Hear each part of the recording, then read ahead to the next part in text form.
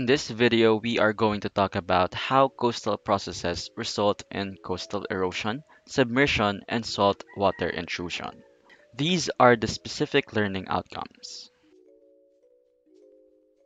Now, I want you to study these two maps. Pay particular attention to the outlines of the continents. These outlines of the islands are called coastal areas. Coastal areas are transition areas between land and sea. These are sometimes called as coasts or coastlines. Coasts have many different features, such as caves and cliffs, beaches, and mudflats. External forces such as tides, waves, and water currents flow shape the land to form these coastal features. Some coasts are also changed by the flow of glaciers, which are huge rivers of ice and lava from volcanoes. Humans have also built coastal features such as harbors, coastal defenses, and artificial islands. These pictures show the effect of coastal erosion leading to the destruction of houses and other infrastructures along the coast and the steepening of the coastal area. Now, there are three dominant coastal processes. The first one is coastal erosion. Coastal erosion, based on the name itself, is the wearing away of the land by sea, and this is done by destructive waves. There are five common processes that cause coastal erosion. First is what we call corrosion.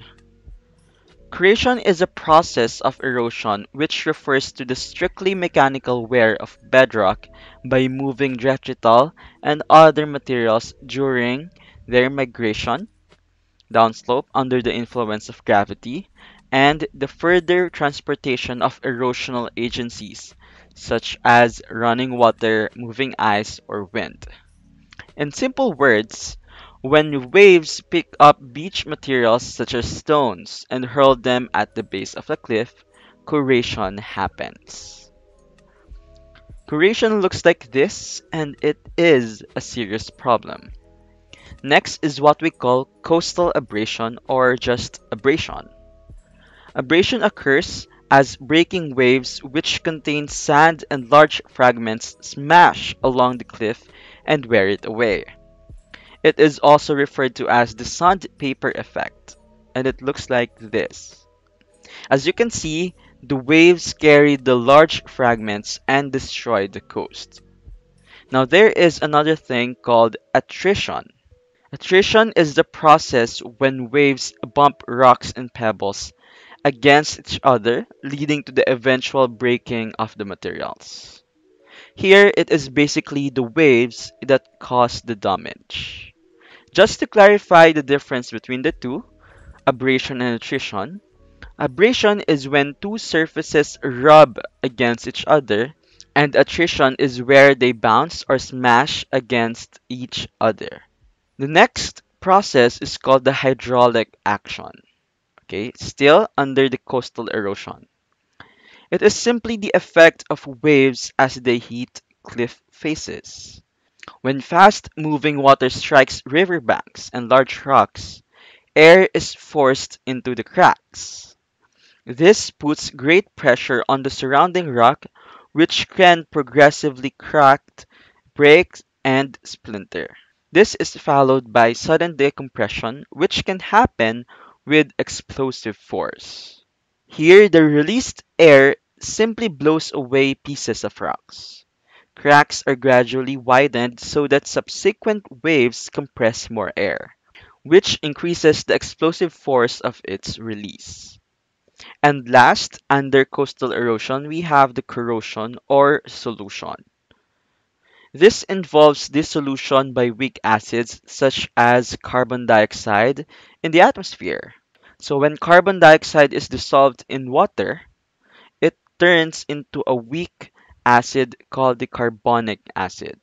Now, several rocks such as limestone are vulnerable to this acidic water and will dissolve into it.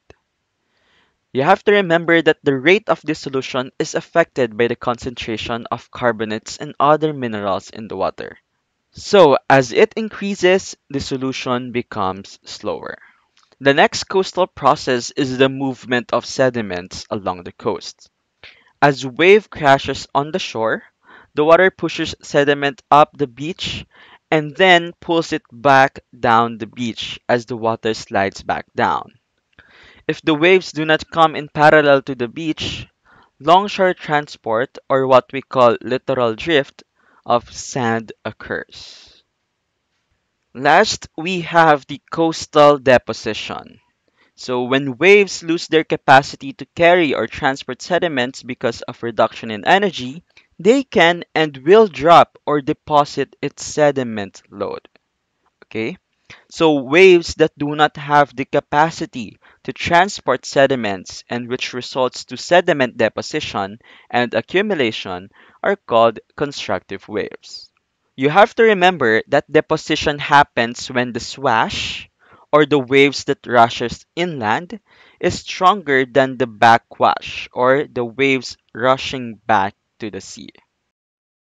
Deposition can occur as waves enter areas of shallow water, sheltered areas like coves and bay, little or no wind, and there is a sufficient supply of sediments. Now, it must be emphasized that the waves lose kinetic energy to transport the sediment load for coastal deposition to happen.